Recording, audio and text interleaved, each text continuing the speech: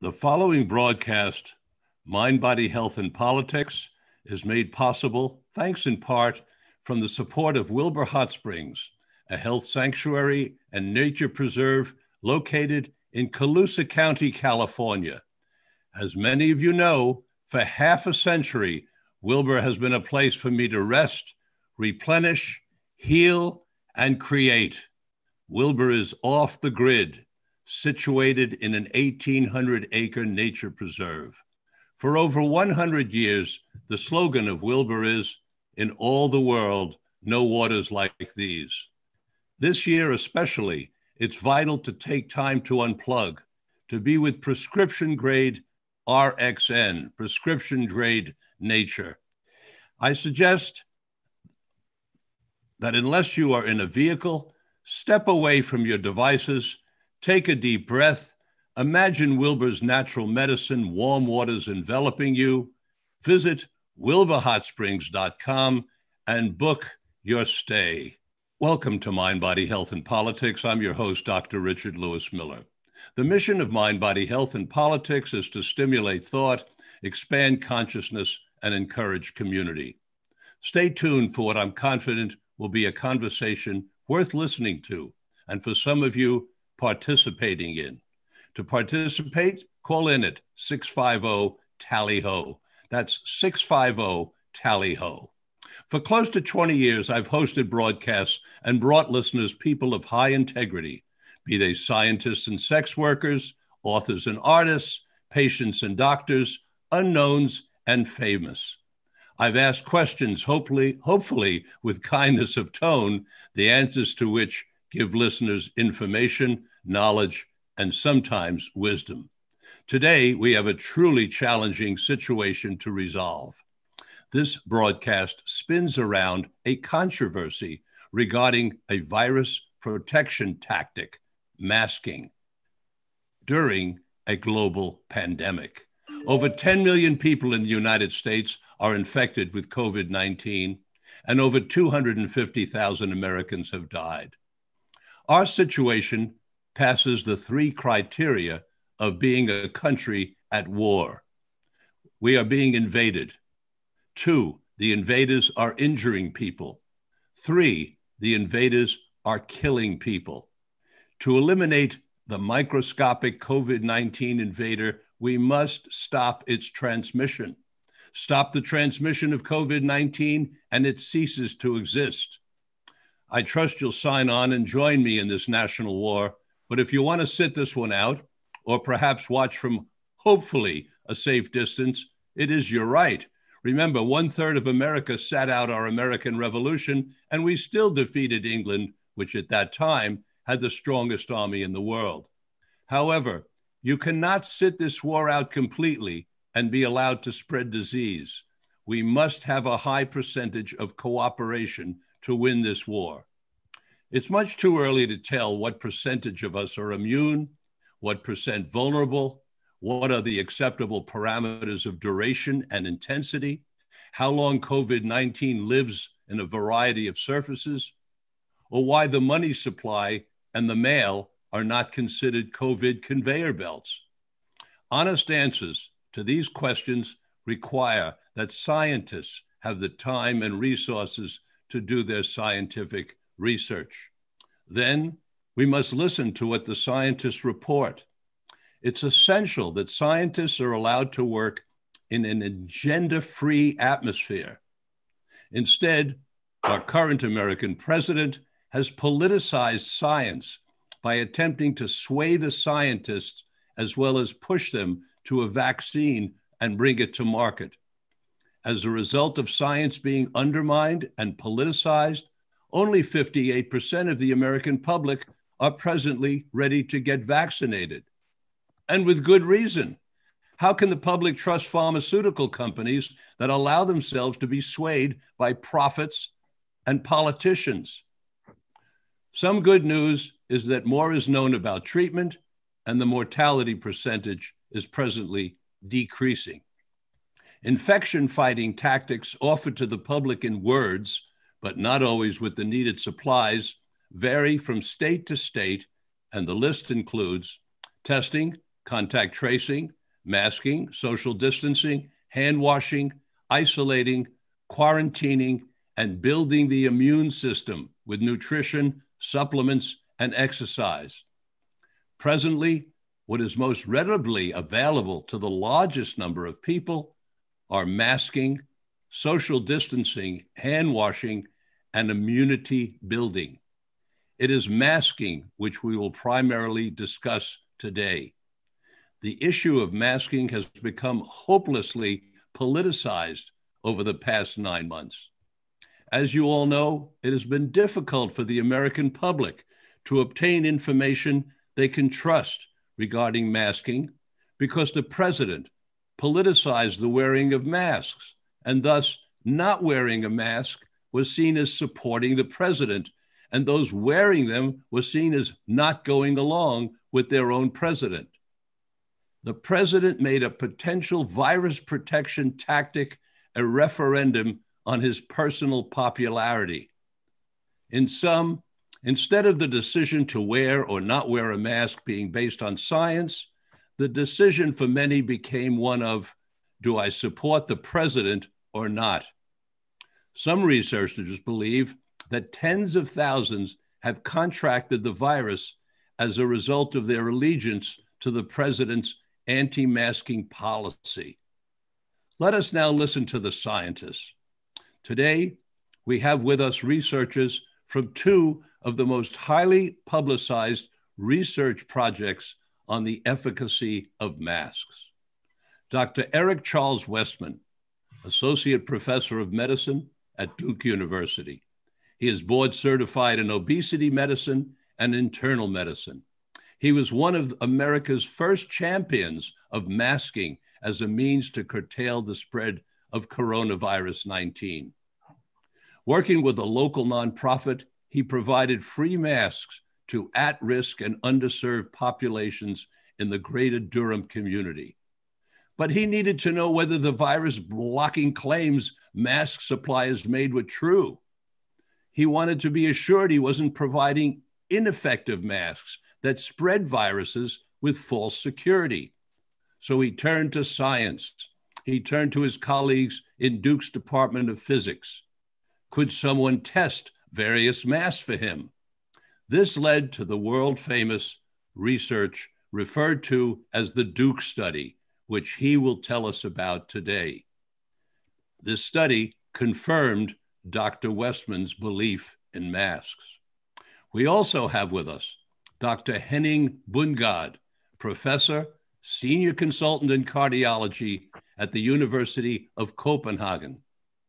He was the lead researcher of the equally famous mask research known as the DANMask study, which involved over 6,000 people in the real world.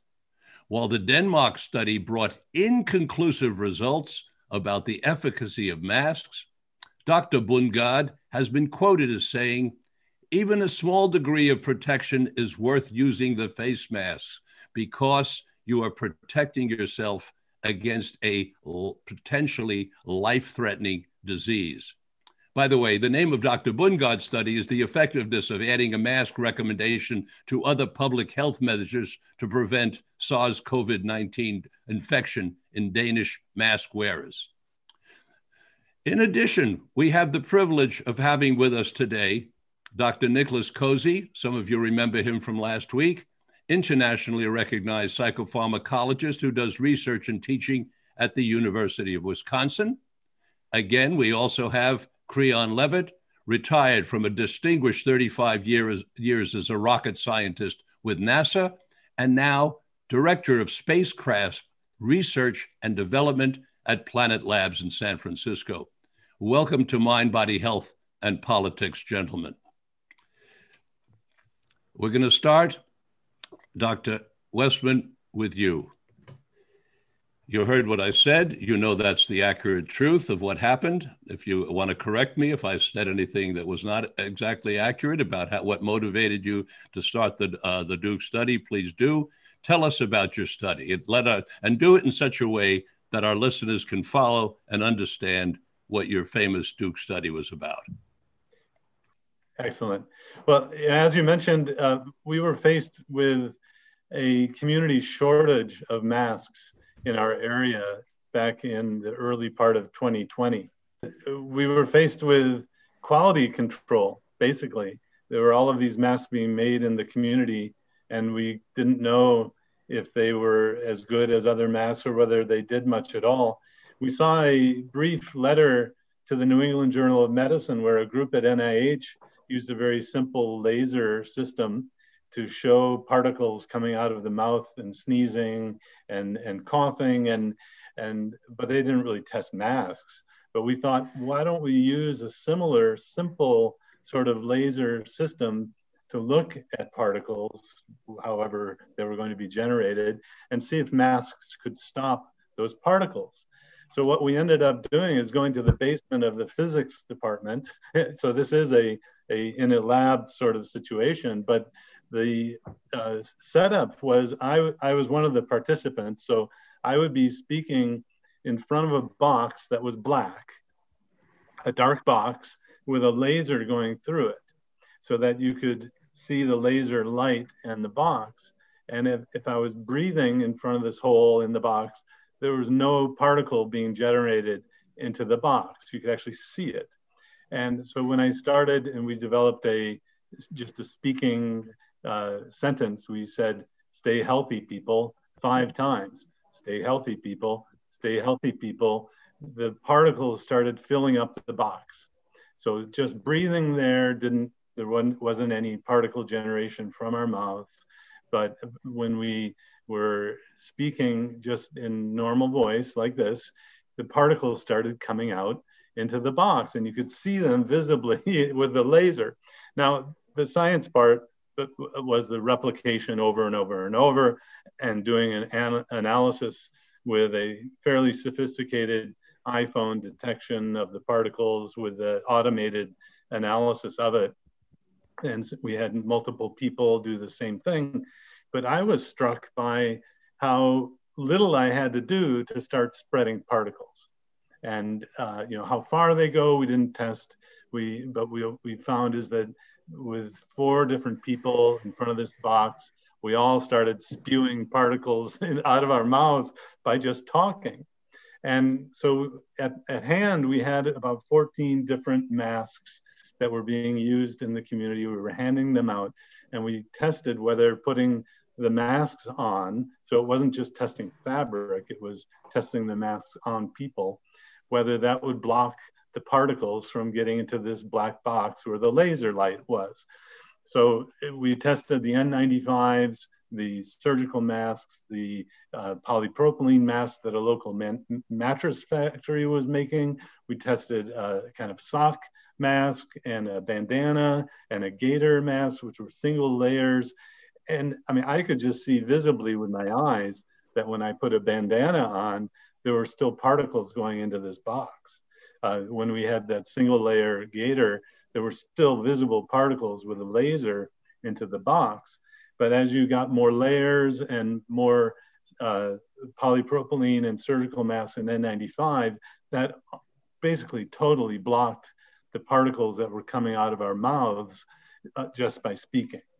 So, of course, like the telephone game where you don't have control of the last message that gets out, the message got out that gaiters don't work, and there was a whole hue and cry. But no, the main point of the article and the method is that you could really see this simply with a laser in a box so that the method can be replicated over and over and over. It doesn't cost much to do this. And then what was new, we knew that sneezes and coughing can spread particles, but hardly anyone knew that just speaking can spread particles. And now we know as time has progressed that virus particles are in the saliva, they're in the respiratory secretions, and tests for the virus are using saliva and nasal swabs. So the virus is in saliva. And this, we think, is one of the main ways that this very contagious disease gets spread to other people. So when I go out and about and watch people close or even 6 feet away without masks and they're talking really loud, I now have this in my mind that they're spewing particles that they can't see. If they only had a laser to look, or if they only knew what I knew. So I think I kind of came into this knowing that masks can block. I mean, I'm a physician. I've been in surgery in operating rooms where we mask up and gown, and I know that if you're taking care of someone with COVID-19, you have full PPE on and then throw it away. We're talking about community use of a mask, and we now know that it doesn't have to be perfect. Of course, the better mask, the more protection you give yourself and the protection you give from the particles when you speak. You don't spread those particles to other people when you're wearing some sort of face covering. So I think the novelty was that we did a very simple laser sort of analysis method. I want to ask you a quick question, if you don't mind, Dr. Westman. Of course. You've used the word particles a number of times. I think in multiple contexts, but I'm not sure. There's virus particles, which are what, like 10 nanometers or a few tens of nanometers in size. Charlie. And then there's other particles, like the ones that are coming out of your mouth when you're speaking in the box, but you don't have a disease, right? So can we maybe talk about the spectrum of particles and kind of how that fits in with the masking and the proposed modes of transmission? Right. So the laser that we use allows you to see small particles, not to the degree of a virus, though. And it makes visible a certain, the nomenclature is a little loose. You talk about droplets and then particles. And when you, I'm sure you've seen that when you speak loudly, sometimes there are visible droplets that come out of your mouth. These are not visible with the naked eye, but they are visible with the laser.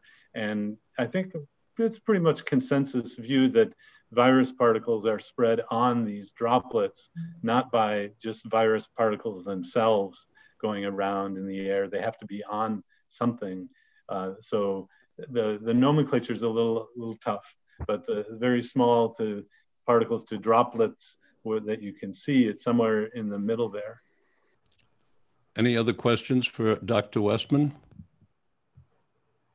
Can you hear me, Nick? Yes. Okay, good. It's working again. That's great. Well, there has been a lot of controversy one second. Dr. Bundgaard, please go ahead. Thank you very much. I think what you told us, Westman, is very interesting, and there are some interpretation of what masking is actually doing for us. When we are talking about surgical face masks, then we are taught that they have a filtration rate of 98%, or we talk about at a less than 95% filtration rate. And I think for most of us, not least physicians, it comes as a surprise that this filtration rate is based on measurements of staphylococci, the number of staphylococci that passes through the mask. That is, in the laboratory you set up and you kind of pump staphylococci in air through the mask, and then only 2% are allowed to go through if it's a 98% mask. But considering that the virus is 1/10 of the size of a staphylococci, then this may be a problem when wearing a mask for protection against the virus, unless you keep to the concept of considering that it's mostly droplets more than aerosols that the virus might be in. I agree, Westman, that we probably don't have free virus in the air, but virus could be to other small particles with aerosol size being below 5 micrometers. And the problem is they might go through the mask, or they may circumgate the mask, really making a problem. So we probably have droplets as well as aerosols that may contain viruses. Were were the droplets that you were measuring the same number of microns as the COVID-19 virus? No, they were much larger than the COVID-19 virus.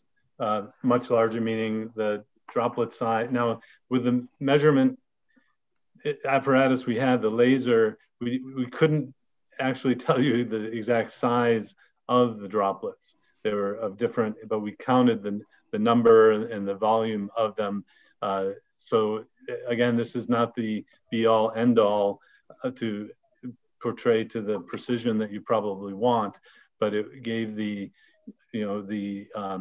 face validity, the obvious blocking of particles by something as simple as cloth masks. And so I don't know exactly the particle size. Understood. If I could make a comment, to my knowledge, the viruses themselves are 50 to 200 nanometers in diameter. And so when we're talking about micron-sized filters, we're looking at something that's perhaps 50-fold bigger than that. So these droplets, these aerosols that contain the viruses are at least an order of magnitude larger than the virus itself. And I agree, I mean, from what I've learned, that it's not free viruses that are being spread, but rather these aerosols as a vehicle to spread the virus. So then what do we conclude with regard to the ability of, say, an N95 or 3 layers of cotton to stop an actual molecule coming out, or a water molecule coming out with a COVID-19 piggybacking on it? Well, I'll go first. Please. I think when you're using a mask in the community setting, you're probably not coming into contact with the virus all that frequently. So it's different than using a N95 or full PPE inside a hospital room where someone is spewing out the virus into the air and you know you're going to be exposed. In that case, you not only wear a mask, you wear face coverings, you wear full gowns and gloves, and you don't want any exposure. So when you're in the community setting, you don't need a perfect mask. And this is a very difficult concept to get through to people. Well, then why do I need to wear a mask at all? Well, because when you are around other people, you may have the infection and not know it and spread it to other people. And then when you are around other people, you may be exposed to other people's particles that are coming around, and any blockage of it. So it's not like you're having a water going through the mask and you have to stop all the water. It's like there are little droplets every now and then that you just want to have like a karate chop to keep it away. I mean, so it's interesting that you have to match the protection, the PPE, to the environment that you're in, and you don't need a perfect blockage when you're out in the community. I understand what you're saying, but you heard what I said during my introduction about duration and intensity, and that's in somewhat what you're referencing right now. But there really, we're talking about two different directions. In the direction you're talking about is how much is in the atmosphere around you that's going to be coming in, and there's a difference between a hospital setting, obviously, and somewhere out in a supermarket. But we also have the other side of that, which is a person who is symptomatic and carrying the virus, and how much does the mask let through it going the other way? And in that particular case, I think the ability of the mask to be a filtering system is certainly as critical, because that one person in an elevator, for example, or in a conference room, if we don't have a filter that'll stop the particular size of the water with the COVID-19 piggybacking on it, we lose, right? We've got to have something that'll do that. Yeah, that's a great point. And that was one of the twists and turns in our research as we were getting into it, is we tested an N95 mask that had an exhalation valve without a filter on it. And so that mask with a valve did not do well in blocking the particles from coming out of the mouth. That's a good point. Dr. Bundgaard? There have been other studies looking at the efficacy of the mask as source control. That is when the mask is worn by a person who is infected. And in these studies, laboratory studies, people with a mask on, an infected person with a mask on, have been talking loud, as you did in your study, Westman, or they have been coughing or sneezing. And then measurements have shown a lot of virus on the inside of the mask, meaning that the mask stopped a lot of the virus, and the virus sitting on the inside of the mask certainly is not going to infect other people in the surroundings. So I think that's a very strong indirect evidence of the efficacy of the mask as source control. And that has to be considered, and I think that is a very logical way of seeing it as well. That's a good point, Dr. Bundgaard. And it also, as good a point as it is, also makes it even more complicated for the average person, because if they're listening carefully to what you said, they now have to make some kind of decision as to how often they replace their mask or how often they figure out a way to clean it, don't they? Whereas in Dr. Westman's case, he made it clear, he finishes a procedure at the hospital, he throws away the mask. There's no issue, he's not saving it. But I see people, and we all know people all the time, they can't afford to just be using a mask, throwing it away, using a mask, throwing it away. And it is somewhat incumbent upon science, upon us, to tell them something about how often do they replace, or how often do they wash, or can they wash? Can they clean it? I'd like to just go into that for a moment to all four of you. To what extent, let's say people have the N95, some combination. They have an N95, a KN95, which we haven't talked about, which I believe is the Chinese version of the N95. And then they have, say, they've read the study and they know to do 3 layers of cotton. Okay? What do we tell them about how often to either wash, change, and they're asking, can an N95 be washed, or does washing deteriorate it? So we have that question. This is Eric Westman. I don't think we have data to go by with this. I mean, Duke did a study looking at sanitation of N95s using a procedure for hospital use. But for the community side, I'm left with hanging up the mask when I go home, letting it air out, and every few days, if it becomes soiled or if I drop it on the floor or something, I wash it. But then I use a combination of a surgical mask with a cloth mask over it, because again, I sat in front of a box with a laser and I saw that the surgical mask was almost as good as an N95. And so I kind of use a cloth mask as a cosmetic cover over the mask. And if you look at some of our politicians, you'll see that there's kind of a double layer that I'm not sure where. But then if you see some other people, they're going around with these face shields with no filtration at all, which makes no sense to me. Somehow they're getting that advice. But I think, I thought by now everyone would be wearing just that, 50-cent surgical mask and throwing them away as they need. But I don't think we have good guidance on how often to launder our masks. Dr. Bundgaard? I most certainly agree with Dr. Westman. This is tricky. The WHO recommendations were that you can, in the hospital situation, you can wear a mask for 3 hours. And during the spring, I think they had a brief period where they said it could be used for up to 8 hours. And now they recommend no more than 4 hours. During the spring, it was because of the shortage, I guess. And, that depends on that you are really, really careful the way you are managing or handling your mask. And I think that if I wear a mask, then I should consider that if the mask has been working, then there's sitting virus on the mask on the outside, or if I'm ill, on the inside. So I should really, really be careful. And we have to teach and remind each other that we should be so careful. We cannot just take a a mask and fold it and put it in the pocket.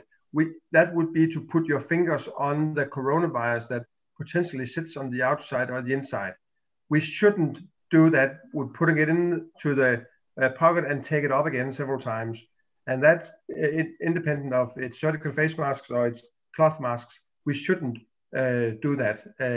And I think that we have data on the efficacy of surgical face masks and N95, but not on cloth masks. Or the data here are harder to interpret.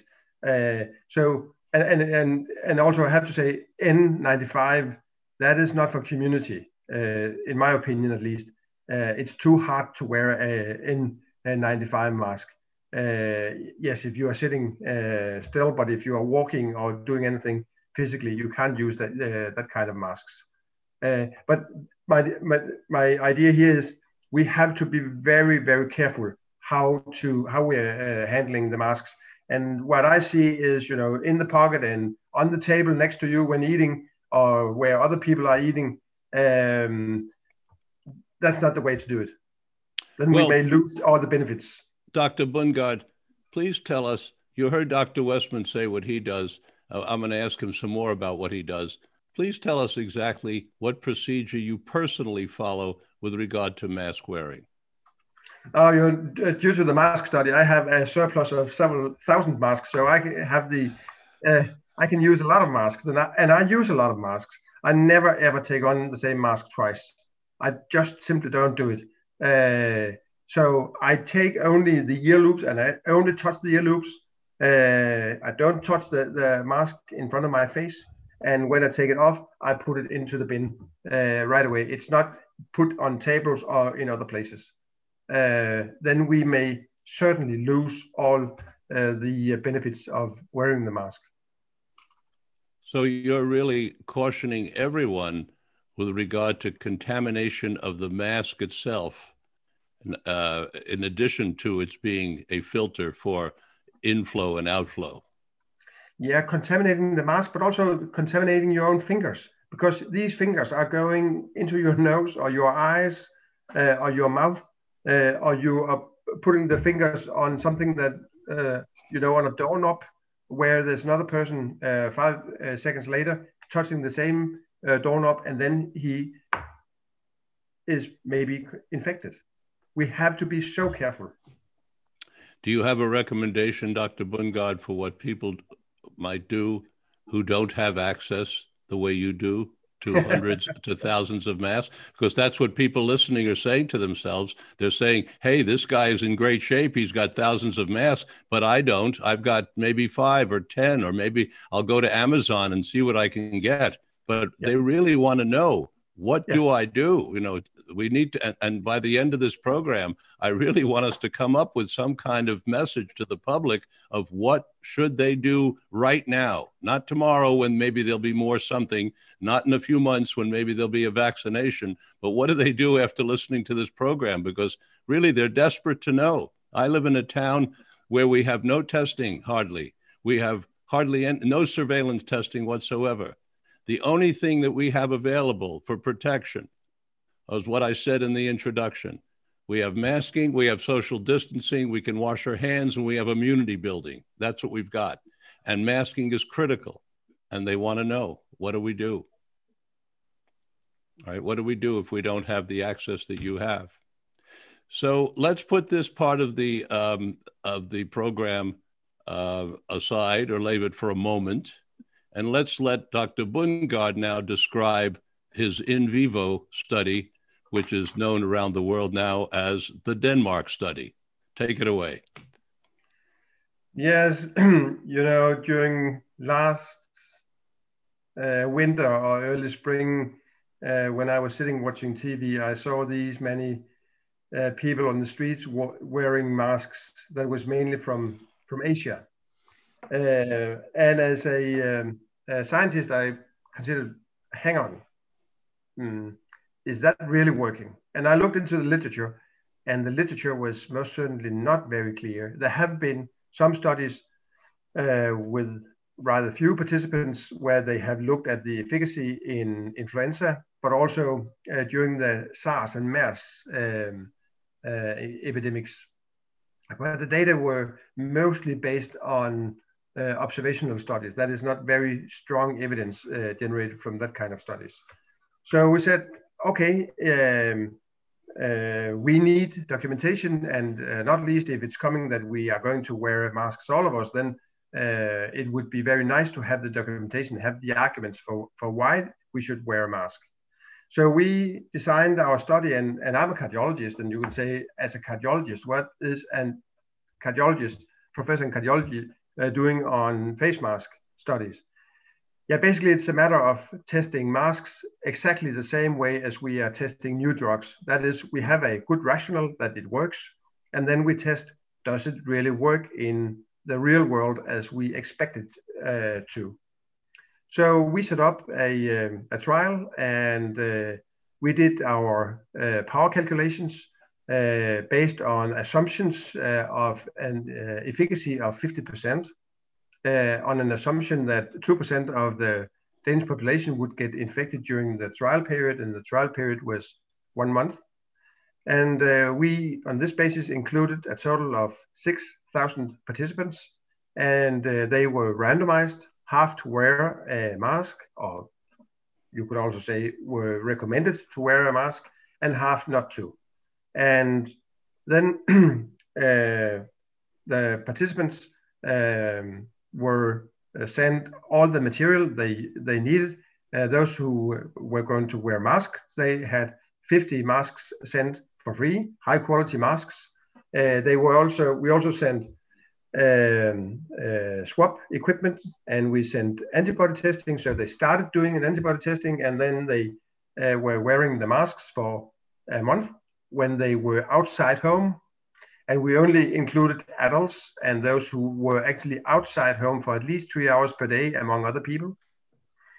And then after a month, they tested again. They did the swab, that was returned to us, and they did the antibody testing, and they were reading it, the antibody testing themselves, and put it into a survey. We did weekly surveys to ensure they were wearing the mask, and to what extent they were doing it. And they also got instructions about how to do the testing. And there was a hotline, so we were in contact with a lot of the participants. So the results were that almost 5,000 of the participants finished the trial, and the results were that in those who were not wearing a mask, 2.1% were infected during the period, and in the mask group, 1.8% were infected. So that is clearly our expectations of a halving of the infection rate was not met. So the difference was not statistically significant. And that is basically what I can say came out of it. And then I'm asked again and again, but did you see anything then? Yes, we could see that the odds ratio was 0.82, meaning that there seemed to be a potentially small effect size. That is, that the infection rate in those wearing a mask was reduced by 15 to 20%.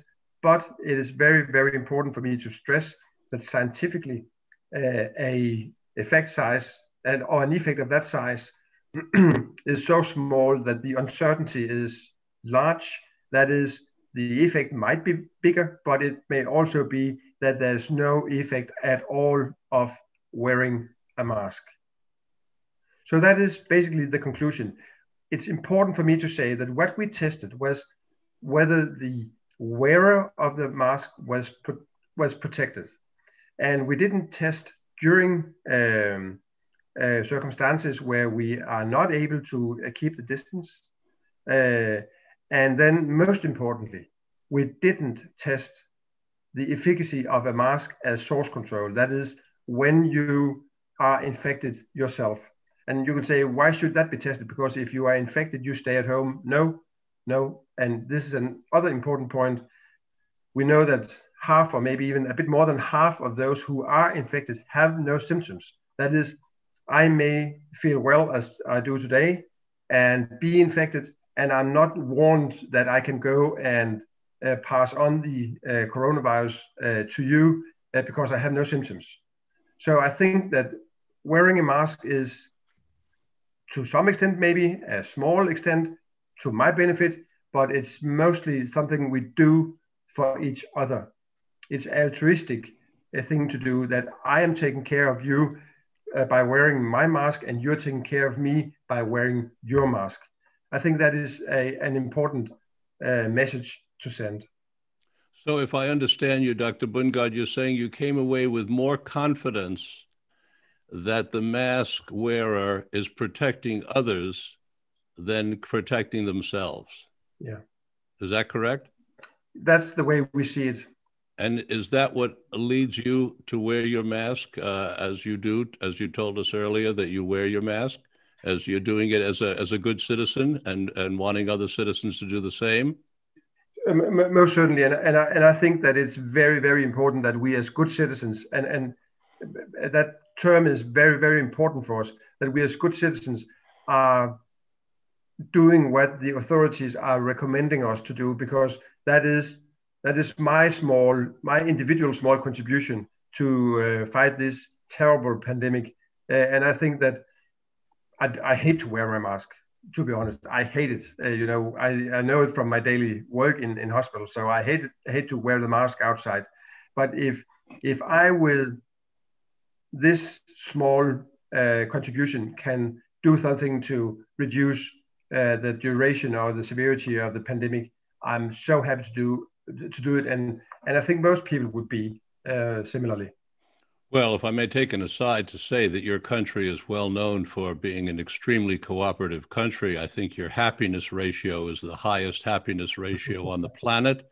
I think that is well known. And I also think it's well known that in answer to the question, do you feel that your government is representing you? The Danes have the highest percentage on the planet of people who say yes.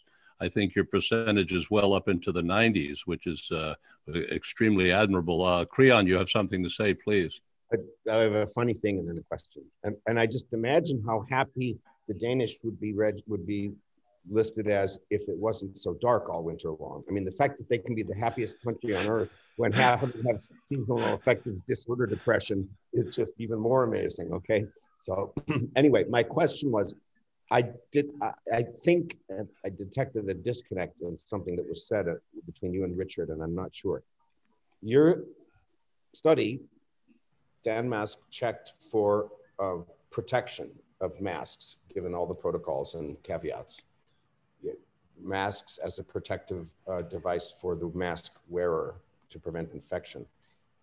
And then Richard went and said something like, but Dr. Bundgaard, so your study has now given you much greater confidence that masks are good for source control, but your study did not test source control.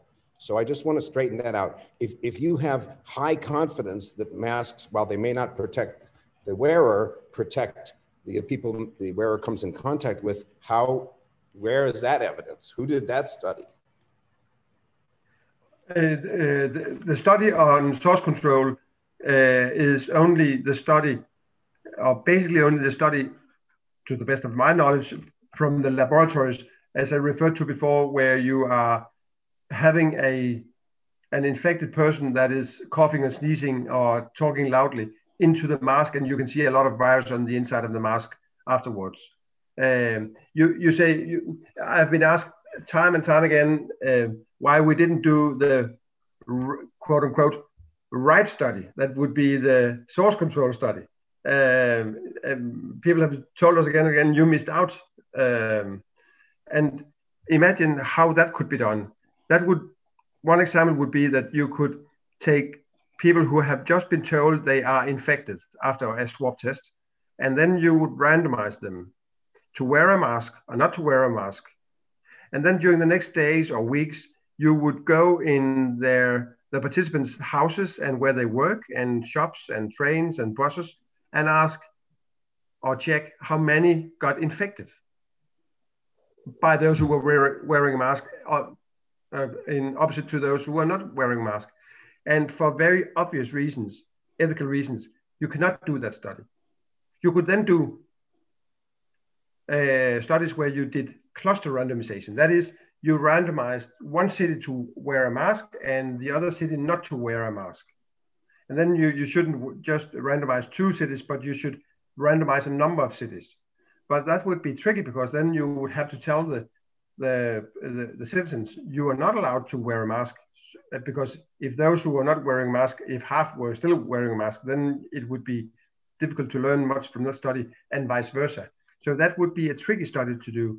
So I think we have to say that we get the indirect evidence from laboratory findings, and that's how it's going to be. It's not going to be much better. But maybe some others may have ideas to how to solve that problem. I'm going to read a couple of questions from listeners, which I think you're already addressing, but I'd like to give them the respect of reading it. Jen in San Francisco says, with a 99% SARS COVID-19 survival rate and no 99.9%, she quotes, survival rate, and no conclusive evidence of mask efficacy, why would you recommend wearing a mask with such an extreme downside? And she says the downside is psychological effects on children, hypoxia, loss of constitutional rights, etc. Well, I think you've addressed that. If you want to say more about it, fine. And then we have a question from Emma in Berkeley, California, and she's aiming this one at you, Dr. Bundgaard. Can you propose a study design that might be able to show that masks protect others? And I think you've been talking about that, but I wanted to read that on air. Dr. Bundgaard, your study, one of the comments that's been made about it, and I'm sure you've heard, but I'd like you to discuss it on air, please, is that there were few controls on the mask wearers in terms of their daily behavior. In other words, what do we know about to what extent they actually wore the masks? And what do we know to what extent they wore them properly, the same way you and Dr. Westman know to wear your masks? And to what do we know to what extent they took them off or didn't take them off? For example, there's a famous, I don't know if it was a study or a finding here in the United States, where they were trying to figure out why is it that hospital workers at certain hospitals were getting such a high infection rate when they were being followed and they were wearing their masks everywhere. And they couldn't figure it out until somebody went into the lunchroom and discovered that when they went into the lunchroom, they took off their masks and sat around and had sandwiches and drinks. And so the lunchroom, as it turns out, was the hot spot where they were getting infected. Well, that is going to apply to your study as well. You've got 3,000 people. You certainly didn't have 3,000 people following them and watching them, their behavior. So in effect, how do we know what they really did? That's the question for your study that I hear a lot, and I'd like to pose to you, please. Yes. First of all, we instructed them how to take on and take off the mask. And then second, on a weekly basis during the 4-week study, we asked them, and the questions were, did you wear the mask completely as instructed? Or did you wear the mask almost completely as instructed, or didn't you wear the mask? And 46% said completely as instructed, 47 said almost, and 7 said no. And then we did sensitivity analysis, and that is reported in the paper in Annals of Internal Medicine, sensitivity analysis, where we were looking at if we excluded those who said they did not wear a mask, the 7%, and if we exclude those who said partially. And there were no differences. There were no differences. And this is a very interesting and also a very important question, because I'm sure that these participants were wearing a mask at least as well as most people are out in the community right now. Actually, I think they are doing it a bit better because they were instructed, they were followed, they were encouraged, and they had masks free of charge delivered by us, and it was high quality masks. So all this combined, I think that here we were taught that you can get so much out of the mask and probably not that much more. Creon has a question for you, Dr. Bundgaard, but before he does, one quick question from me, which is, please, and then, yeah, I see your hand there, Nicholas. Please give us an operational definition of high quality mask. What we consider a high quality mask was a surgical face mask with a 98% filtration rate. Thank you kindly. Creon? I wanted to ask one more question about your study, which might bring up a topic for some of the remaining time we have, or maybe we defer it to a future podcast, which of course that's up to you. What I'd like to ask is when you talk about the infection rate, you are testing for quote unquote infection in certain ways. Could you review for us the nature of the testing that you did with your populations before, during, and after, and if there was any, like, how can I say this? What happens if you get a positive? Do you retest, etc.? Yeah. Okay. First, when the study started, they were tested using antibodies, and those who had a positive antibody test were not in the final analysis. They were excluded. Then at the end of the study, we could just have used the swab test, but that would be a problem because a participant might have been going into the trial and 2 days later got infected, and during the next 2 weeks he might have cleared his infection, and then when the study ended 4 weeks or 2 weeks later, then he would be a negative person. So we needed an accumulative method to count in all those who had been infected during the study period. And that is antibody testing. Antibody testing using IgM and IgG. So that was the reason why we combined these two to make sure that we really caught all of them. And on that note, many of you have probably also seen that people have asked, but the infection rate in Denmark overall was small during that period of time. Yes, that's right. But the official numbers are only based on PCR. They are not based, that is on swab testing. They're not based on antibodies. So you can't compare these numbers. That's an important point. Does that answer your question? Well, the whole question about PCR versus antibodies versus antigens and cycle thresholds and primer sequences and all this stuff is a really big issue, which I think we will save probably for another session. But thank you for explaining the protocol. I understand it. And Nicholas, you have a question? I had two questions, really. The first was, you mentioned that people in the study, the test group and the control group had to leave the house for at least 3 hours a day. Was there any attempt to kind of quantify that? So if a person's out for 3 hours, they have a very different exposure than somebody who's out for 8 hours, 10 hours, or is that just kind of a threshold? That's the first question. Is there any way that your data can tease out the duration of exposure to the outside world? And the second, did you control for any exposure to virus within the household itself?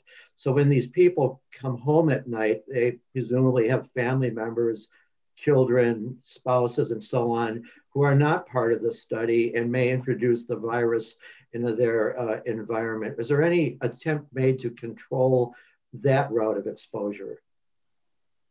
These are two extremely good questions.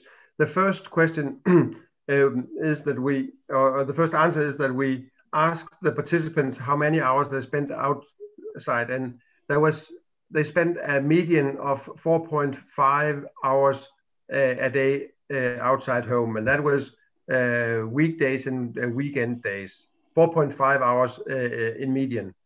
And we looked in our forest plot, comparing those who were below the median and those who were above the median. And we couldn't see a significant interaction. There was a trend, but not a significant interaction between these two. Then we have been asked before, but you wear a mask when you are outdoor, but you get infected from those in your household. I think that is going to be the way it's going to be, because we can never imagine that we are going to wear a mask at our house or at home, any of us. That would be terrible to wear a mask as well at home. But we asked the participants, have there been anyone in your household that have had the diagnosis of COVID-19? And there were roughly 40 in each group reporting that had happened during the period. And 2 in the mask group and 1 in the non-mask group of these reached an outcome, that is, were infected or had an infection. And then the next question is, yes, but that was the household members that were diagnosed. Might there have been asymptomatic household members? And that is, of course, there might have been asymptomatic household members. We couldn't tell. We don't know. And that is, of course, a potential limitation. Thank you. And I would just like to just clarify here that I think we're talking about the efficacy, the physical efficacy of a mask itself versus adherence to a protocol to proper use of the mask. I think we would all agree that a physical barrier between an aerosol containing a virus and another person is going to prevent transmission. So as an example, the boy in the bubble syndrome, where these children have an immunodeficiency disease and must be kept in a germ-free environment in order to prevent them becoming infected while awaiting, say, a bone marrow transplant. We know that that works. Now, if someone compromises the bubble by accidentally poking a hole in it or entering the bubble with an infectious disease and that person inside gets infected, it's not the fault of the bubble. It doesn't mean that the bubble doesn't work. It just means that the procedure was compromised. And so I'd like to make sure that we make that distinction in our discussion of masks. We live in a physical world, and unless there's some magical way that particles can translate through a solid object, which I'm unaware of, then clearly any failure of masks to work is due to either poor education or poor adherence or poor employment of the proper procedure. And I think that's a very different question. And I think that the approach to solving that is very different. We don't necessarily need better masks. We need better education, I believe. I totally disagree, Nick. I've got to say it. A mask is not a bubble. Even an N95 mask, if used correctly, and if you believe the Staphylococcus test also translates to the viral aerosol test, is 95% effective if everything's perfect. Don't try to say that a boy in a bubble is an average person wearing a surgical mask. It's a totally different situation. And you know darn well that a lot of the air is coming through the sides and all kinds of other things for a surgical mask. And we have no idea actually at this point in time, although we would like to think, we always like to say common sense. We don't know if like with measles, one virus can infect you, okay? And so cutting out 95% of them doesn't necessarily work. So I have to take issue with everything you said, trying to blame it when a study comes and it says masks don't help, and then people just say, oh, well, the people just have to mask up harder because if they use them correctly, they'd be 100% effective. Absolutely not. Now, if you're going to sit inside of a moon suit like they use in a level 4 biolab, that's probably pretty darn close to 100% effective. And if you screw that up and puncture it, you know, you've got problems. But the idea that a surgical mask correctly used is a moon suit, and that all problems with mask failure to prevent spread is compliance problems, I have to disagree respectfully. Dr. Bundgaard?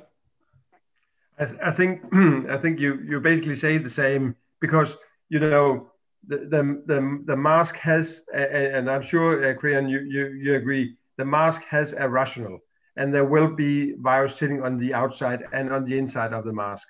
But if you're touching the mask a lot of times, and actually studies from hospitals have shown that that was medical students, that they are actually touching the face mask or the face every second minute with a mask on.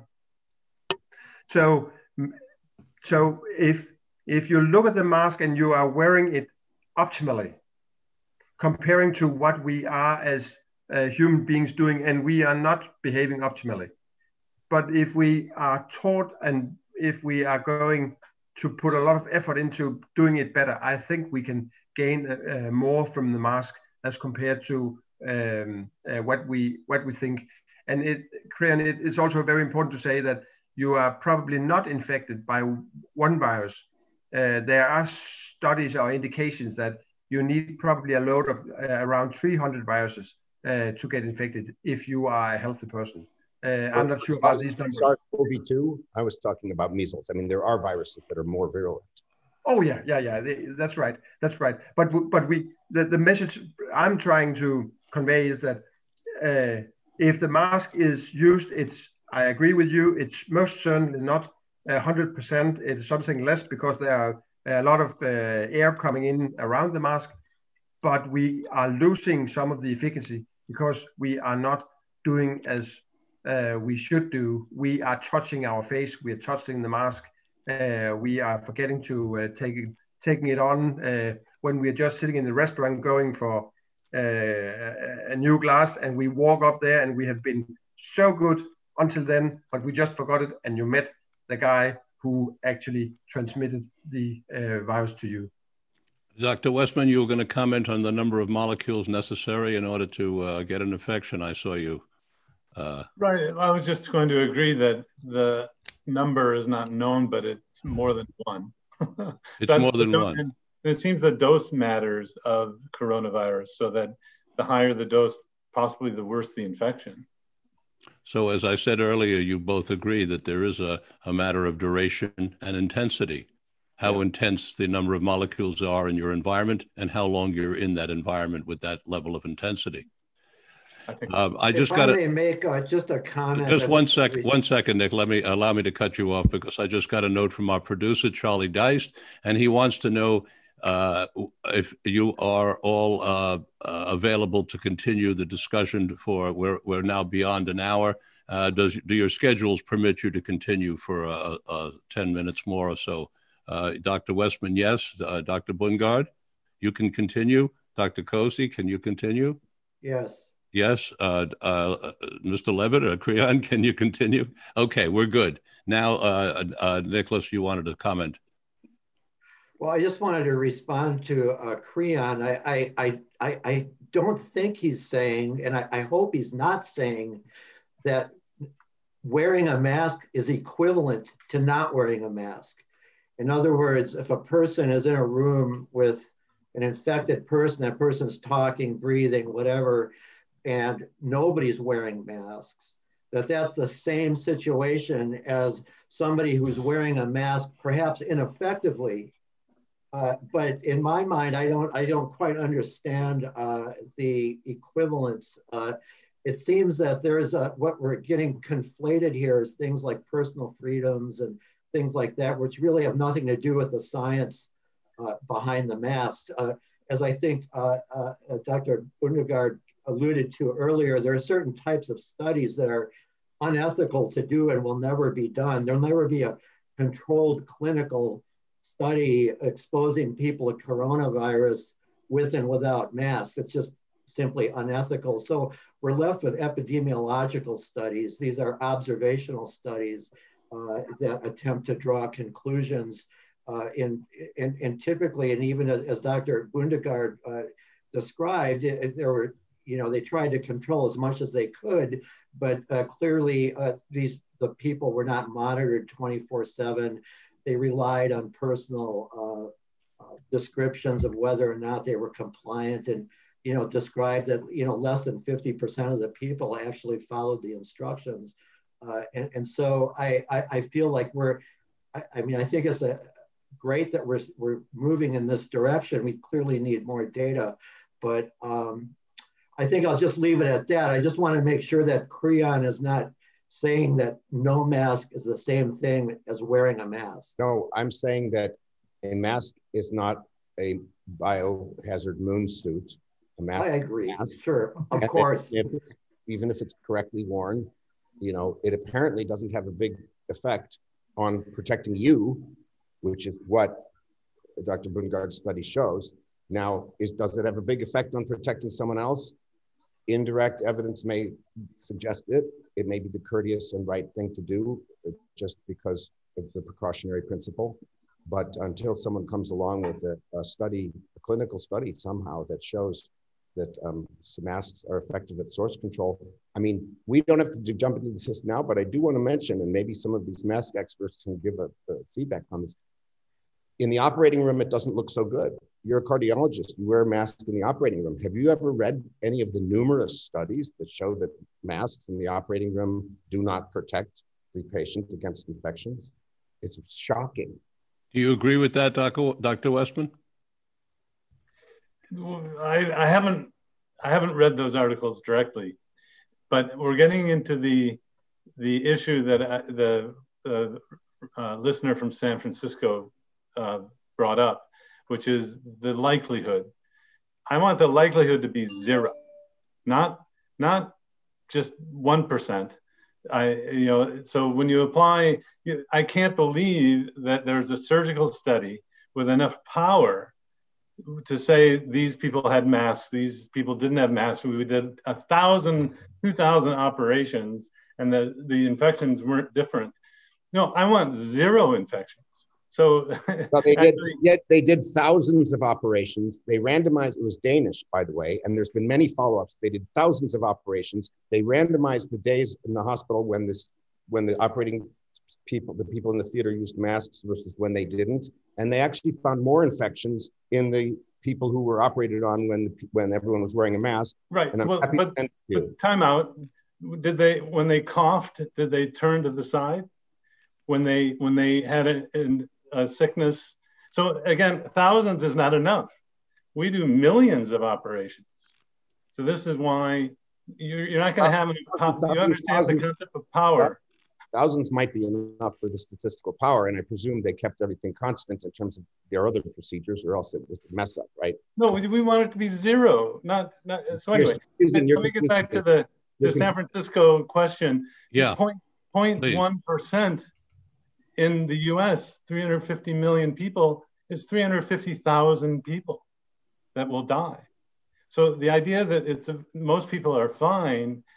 No, you look at other countries that have used masks as part of the whole strategy, they have 10,000 deaths.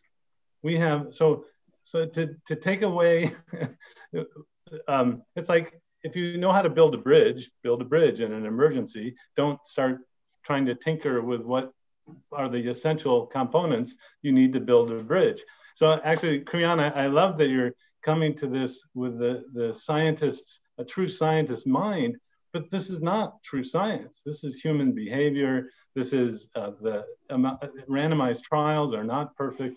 And Dr. Bundgaard, I read your study because it's being used to say masks don't work, like Creon has been saying, and it didn't say that at all. So when half the people used the masks and they weren't really taught how to do it, and we were expecting a 50% reduction in the event rate, that's a huge effect size.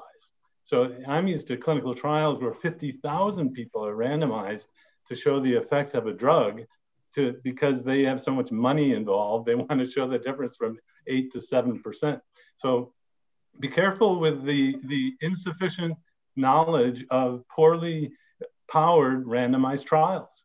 That's the end of my lecture. Yeah, and you've said something about Dr. Bundgaard, the famous Danish study that I want to come back to, which Dr. Bundgaard, you well know, which is that anti-maskers around the world are using your study. They've politicized your study. It's grown, that whole movement has grown enormously. And that's part of why in my introduction, I pointed out that you yourself advocated for the use of masks. And we've heard you say it on this program as well, if for no other reason than the great reason of altruism, to take care of your fellow citizens. And I think it's very important, and I'm going to use this time to make that point and underline it in red. I think it's very important that you stay out in public and you make it very clear what you've made clear to our listeners today, so that you undermine, to whatever extent possible, the politicization of your study. It's being used as a hammer, if I may use that. It really is. And Dr. Westman is correct. And it's dangerous for that reason, because using your study as a hammer against masks is totally undermining the good citizen approach that you and your country stand for and you advocate. But you know what's going on and what has been going on in our country, and it's a very sad state of affairs, where protecting human beings or not protecting human beings has become politicized.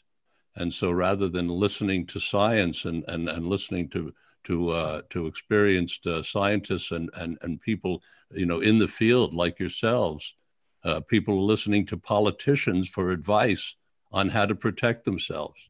It's almost institutionalized madness, and we need to do something about it, because you see what's going on in our United States.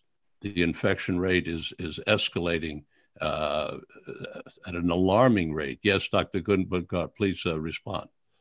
Yeah, thank you for these very nice comments. I think that politicians have been struggling, because how would they know?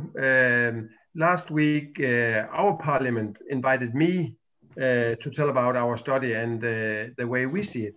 And when I left the parliament, or on my way out from the meeting, they said, "Thank you so much. We were so much in doubt. We didn't know where to go to get the knowledge that we should base our recommendations on. Of course, we have the National Board of Health, but what about our own opinion? How can we build our own opinion to differentiate between the opportunities the National Board of Health put forward to us? Now we know a lot more. So maybe, as physicians, I'm sure, Dr. Westman, you know what I'm talking about when the patients are coming asking us about so many things that are so relevant. How do I protect myself? How do I protect my sick kid? How do I protect my husband or my wife, for whom COVID-19 might be lethal? How do I do this? And the politicians are asked, and they are used to have the answer, but where to get all that knowledge from? And we didn't have the knowledge. We are building up the knowledge from studies like Dr. Westman's and the Danish study. And I think that misusing the evidence is really a pity. But discussions and informative programs like your program, Richard, are very, very important. Dr. Westman, I want to come back to something you said, because it's something that I hear about a great deal, and that is having to do with things called gaiters and bandanas. And the word on the street it varies. Some people think that they can wear a gaiter and a bandana and it's doing as good as any mask, because after all, it's an obstruction. And then there are some of those, like myself, who have read your study, possibly misinterpreted it. So I want to clarify it right now. I read your study and came away with the impression that one layer of cotton, such as a gaiter or a bandana, breaks the water molecule that the COVID-19 is piggybacking on into a smaller molecule, thereby allowing it to get through at a greater number than a larger molecule, which is filtered. And therefore, since the gaiter does that, it breaks the molecule or the bandana. It actually makes the bandana or the gaiter possibly more dangerous or less effective than nothing whatsoever, and that anything less than something that approaches 3 layers of cotton is going to have much less efficacy. Would you comment, and please clarify that for our listeners? Sure. So what we saw in remember the laser going across a black box, is that if there was 1 layer of a bandana or a neck gaiter, it was one layer neck gaiter. So other neck gaiters that have more layers might not work this way, but what we saw is more particles in the box. And now this we've received informal criticism through the internet and news media that what we saw might not represent a worsening in infection. It might be just a physical change. So the key to what you said is possible, and that's what we said is possible. And I'd also like to say that I'd love to have other people try to replicate what we did and refute what we did, because I think it just goes, now we have the months of the feedback. The take-home point is that a single layer that you can see through or breathe through easily, blow through, is not affording you nearly as much protection. I don't know that it's worsening it. That would require a replication of the study. And kind of like Dr. Bundgaard, you have no control over how other people use your study. We had no intent of just saying that neck gaiters were bad. And what we wanted to say, the big picture view, is that you spew out particles when you speak, and you can block those by wearing a simple face covering. So I'm about to bring the program to a conclusion, and I'm going to make a final statement. Before I do, I invite any of you who wish to make a final statement. Yes, please, Dr. Westman and Dr. Bundgaard. I appreciate and look forward to your comments. Yeah, so I bring internal medicine training in a U.S. medical school, and living in a world where I go to a clinic, I see patients, and I go out into the world. I assume everyone outside my family circle has the disease. I'm using that as not fear. I'm not afraid. I'm just assuming everyone has the infection. I wear a mask when I go out, and I'm silent or speak very softly when I'm around other people outside my family circle as common etiquette, because I know, having been in front of a box, that when I speak, stuff comes out of my mouth. I think the last thing is to take this time to improve your metabolic health. So the people who get ill and suffer a lot from this disease are those who are already ill with diabetes and other metabolic problems. And take that time just in case, but try to prevent. I want to prevent me getting it here as much as I can. Thus, I'm going to have a little bit of inconvenience, and you can improve your health while time is kind of on a standstill. Thank you. Dr. Bundgaard?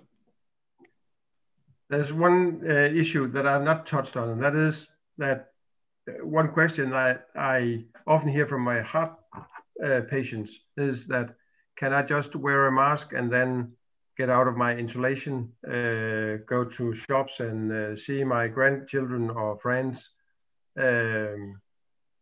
And based on our study, I think that the message to these patients, those who are particularly concerned or at high risk, is no, you can't. The mask per se is not enough.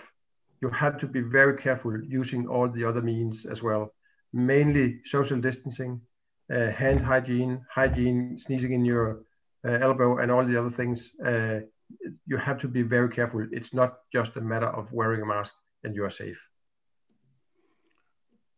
Creon, any last comment? I just want to thank everyone for participating. This is fascinating. I hope it didn't come off as too contrarian. I think the real interesting juice, and by the way, Dr. Westman, you and I totally agree on very low carb, high fat diets. I know that, having looked into your background. So cheers for that.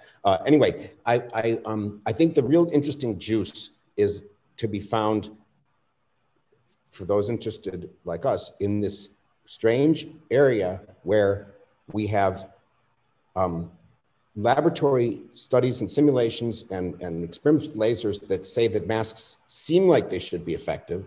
And then we have real world studies, many of them over the years, not with COVID, but with all kinds of other viruses and infections that show that masks aren't very effective.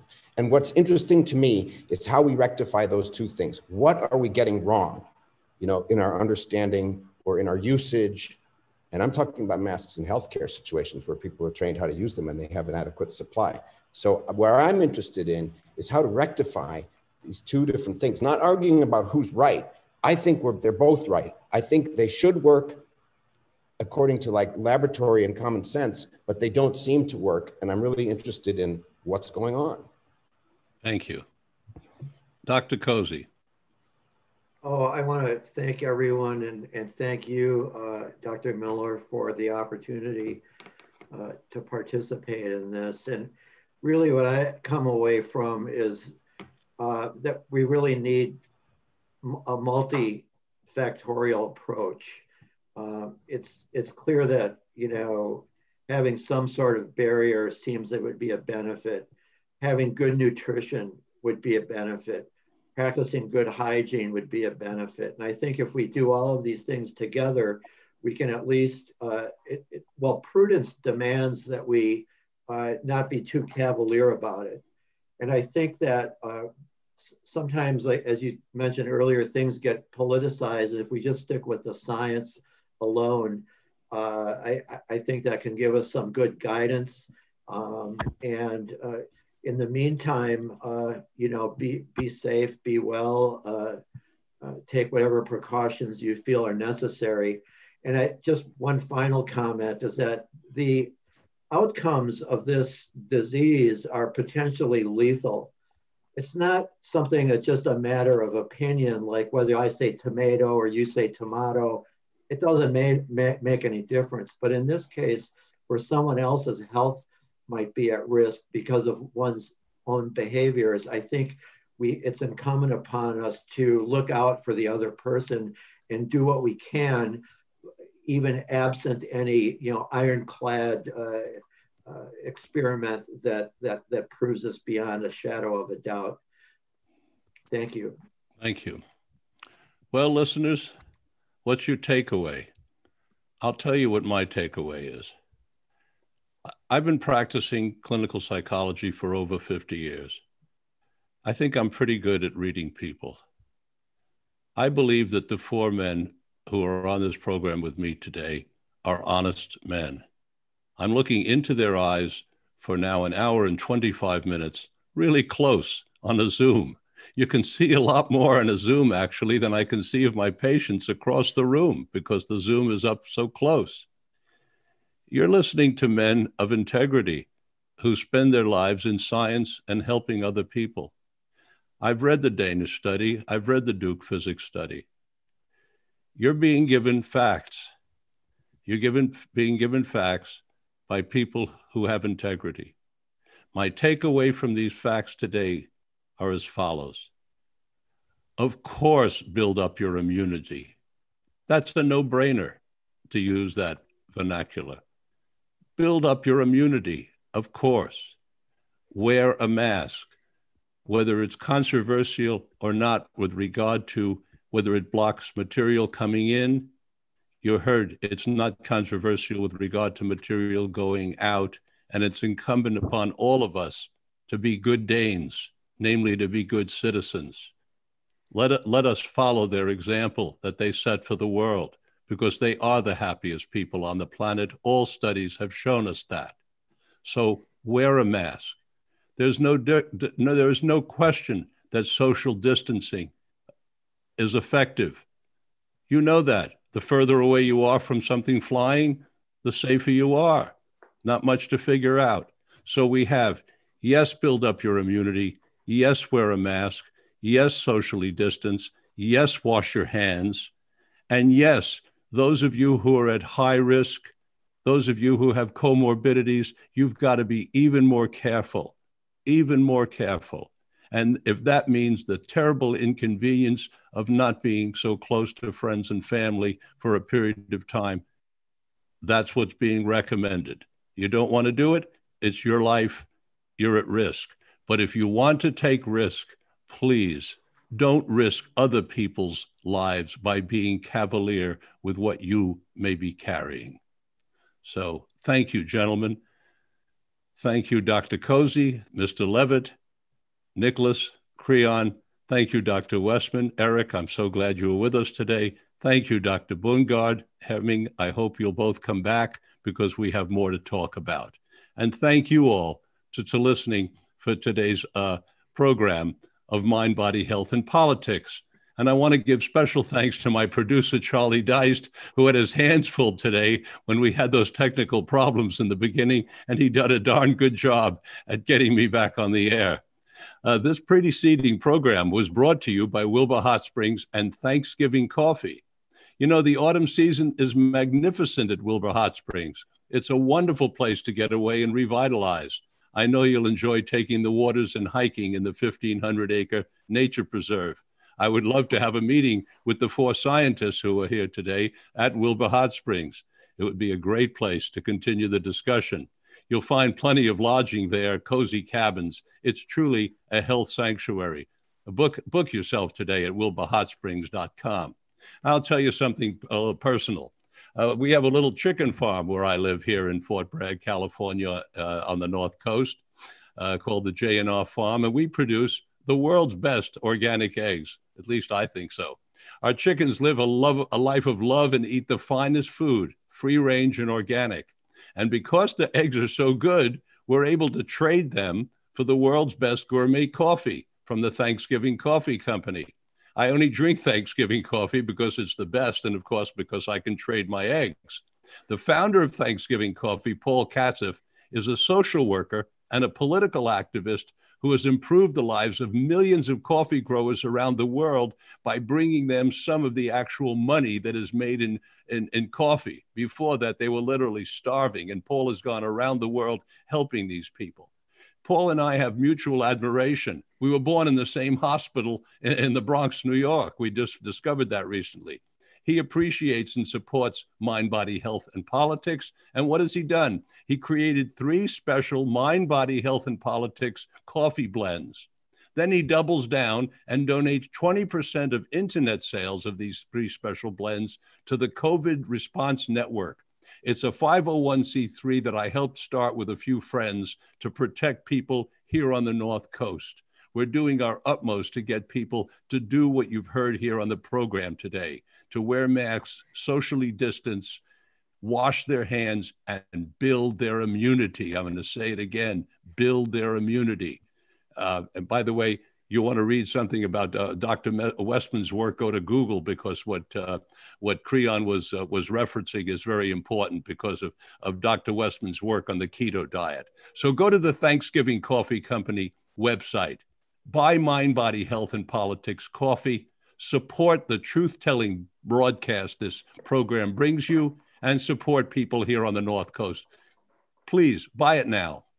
I'd like you to join me next Tuesday at 9 o'clock Pacific Standard Time for our next stimulating broadcast. And until then, this is Dr. Richard Lewis Miller reminding you that good health is worth fighting for, and it's essential for life, liberty, and the pursuit of happiness.